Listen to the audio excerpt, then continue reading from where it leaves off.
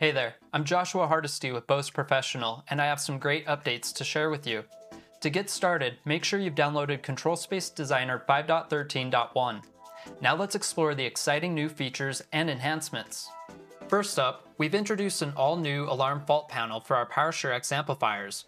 You can now set and monitor alarms and faults from a single window. This panel includes thermal stress, standby, and GPO status monitors, giving you a comprehensive view of your system's health. We've also moved the pilot tone generator into the alarm fault panel.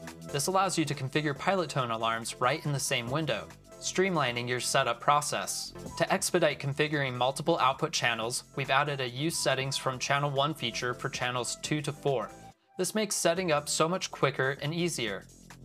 In the input matrix for PowerShareX amplifiers, you'll find additional gain and mute control options, giving you more flexibility and control over your audio setup. We've expanded third-party control support for PowerShareX and MSA12X. You can now download the Qsys PowerShareX amplifier plugin for monitoring and controlling directly from the Qsys ecosystem.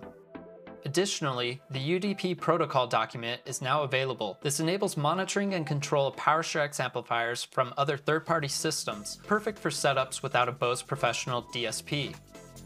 We've also released the 5.13 Serial Control Protocol document, which includes 11 new commands for setting and monitoring your MSA12X digital beam steering array loudspeakers, including changing beam presets. Update your software today to take advantage of these powerful new features and improvements. Thanks for watching, and stay tuned for more updates from Bose Professional.